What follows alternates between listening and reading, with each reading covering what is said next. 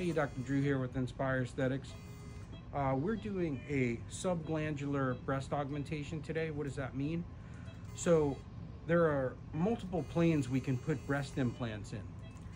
The most traditional plane these days is a submuscular implant. So if this is the pectoralis muscle, the implant would go underneath the pectoralis muscle and be completely covered like that. That's the most coverage for an implant and has the least amount of rippling of the implant and the least amount of show, so it looks a little more natural. The next type of implant placement would be subglandular. And subglandular means it goes over the muscle and under the breast tissue, so it's sandwiched in between the two layers. So this would be subglandular, where this is the breast gland, the breast itself, and this is the muscle. So the implant would be sandwiched under the two. And the third type of placement would be something called a dual plane. A dual plane is kind of a little bit of the best of both worlds. So we would release the bottom of the muscle and create a pocket under the muscle. And then we'd also create a plane for a subglandular implant over the muscle.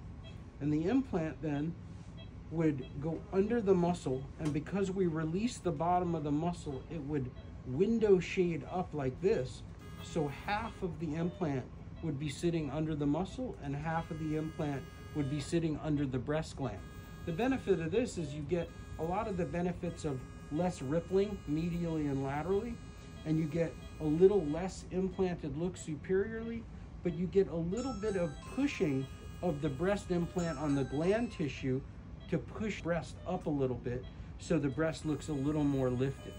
Why would we use a subglandular implant completely over the muscle and under the gland? Well, with that technique, the breast is going to lift the most.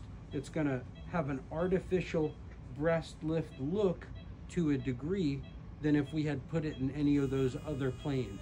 So today the patient is kind of low, and I recommended a breast lift, and as a compromise, because she did not want a breast lift, we did a subglandular implant placement, which will give her the most lifted appearance, even though she could have used a lift, and I recommend a lift.